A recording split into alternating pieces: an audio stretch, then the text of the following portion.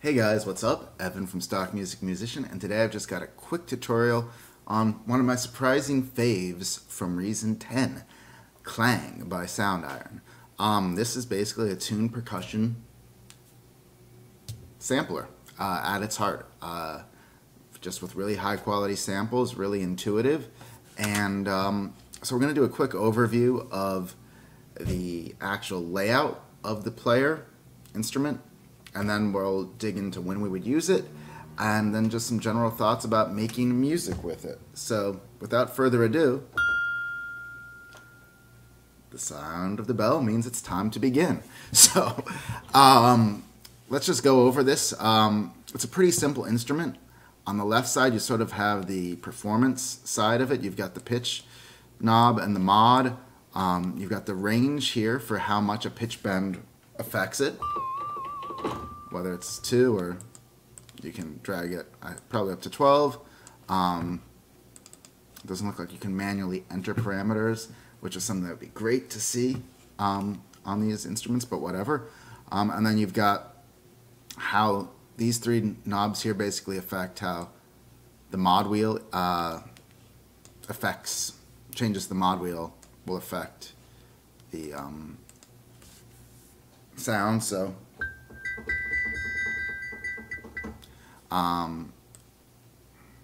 let's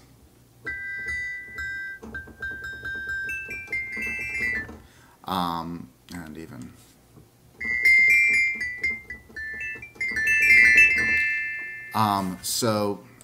we can even make that stronger, although a low pass filter probably, let's just do a comb so it's really. So basically these 3 parameters will allow you to change how the mod wheel affects the sound. Then here you actually select which of the fundamental sampled instruments you want: a high glockenspiel, a bombarong, circle mallets, a cylindrum. I'll let you read the rest. There's some really interesting sounds in there that all sound really good.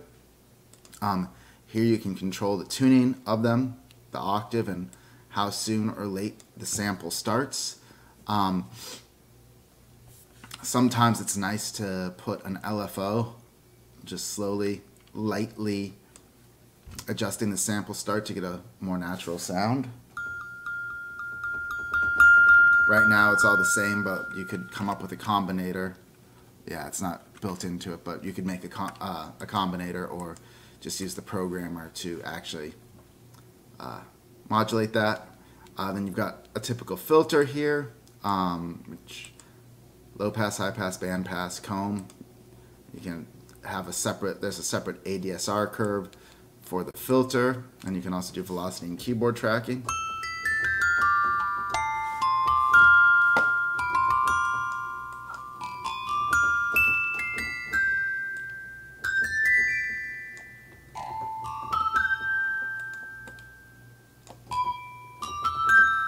And you've got your amplitude section here, your amp section with your ADSR curves, and then you've got a delay and a reverb built into it. And they're pretty straightforward. They sound good. All the main controls you need, whether it's synced, the time, how much dampening, and whether you want the ping pong effect or not. Similarly, a reverb with a time, a pre-delay, low and high dampening, and then the amount is like a wet-dry knob. I don't know if it's a pure wet-dry knob or not, but that's pretty much what it sounds like to me. And so, if let's load up a Noah Bell's Natural.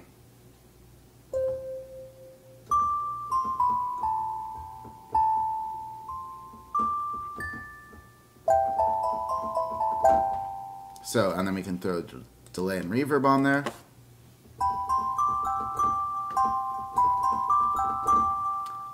Sounds really good and natural. One thing I'll say is the sampler does all the sounds up and down the keyboard, but they start to sound less natural as you go out of their real range. But sometimes you can get some cool sounds. Like, you might not be able to hear this without headphones, but I'll try and crank it up. And if we were to turn off the delay,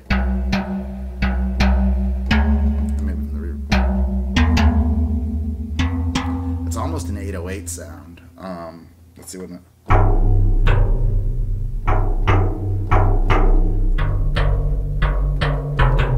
So a lot of these have these interesting sounds like, let's see what the,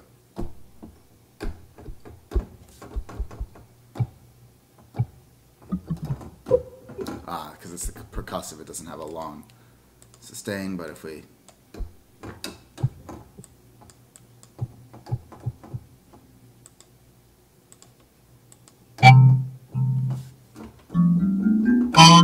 so this is also the velocity really affects these sounds, so you got to be sure to play with them.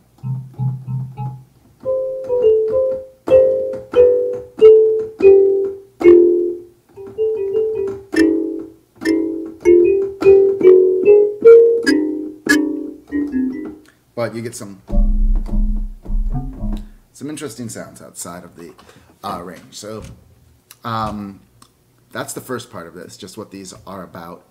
A big thing I would say for how to use them is often you can pan them off to one side and have them complement a more melodic line that's panned to the other side. Like let's say you've got a synth lead on one side, you could put one of these on the other and you get a lot of percussive movement with it, just sort of panned just or mixed just below it.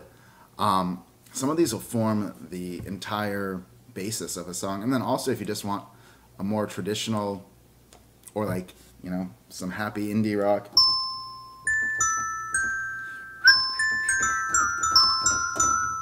something like that, if you want, you know, to try and put Mumford and Sons out of work, something like that.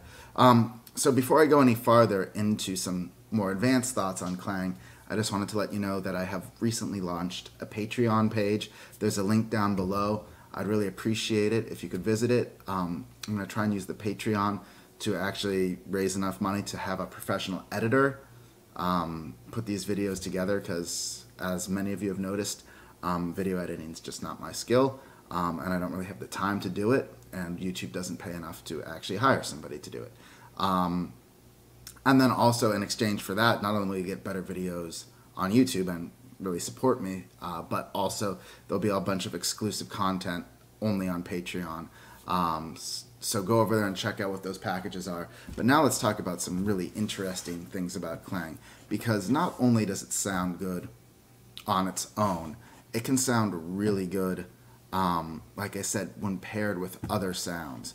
So a big thing to realize is a lot of the best sounding fullest mixes don't really come down necessarily to EQing or compression, but it comes down to picking instruments that complement each other really well, and picking instruments that fill up the full spectrum and have a wide variety of tones. And Klang really fills that role well by including a lot of percussion, which can add rhythm but can also add melody.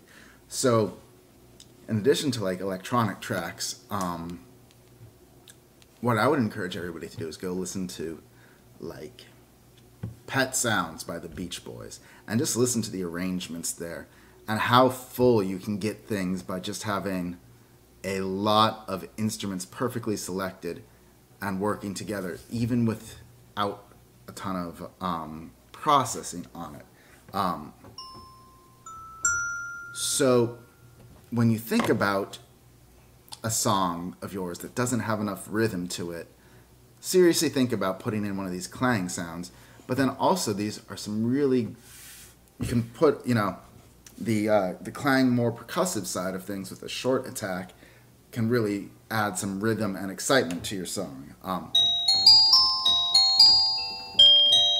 But you can also, they've got these pads here and all, but basically the gist of it is pull up the attack on one of these and you can get these more metallic pads, which also sound really good. And let's just switch this to like a music box sound.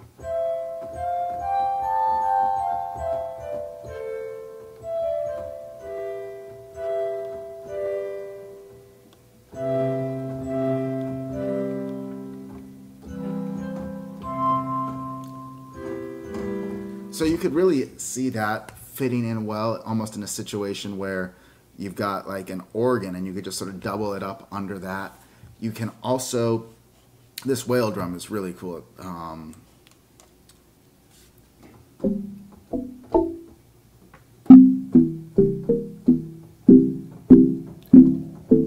So, let me just turn it up a bit. Let's do the filtered one, actually.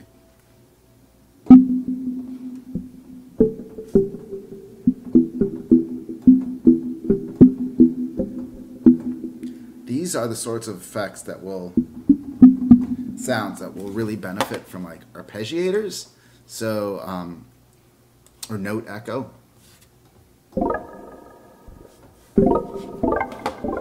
Let's slow that down a bit.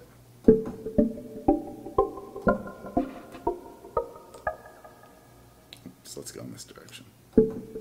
Nope.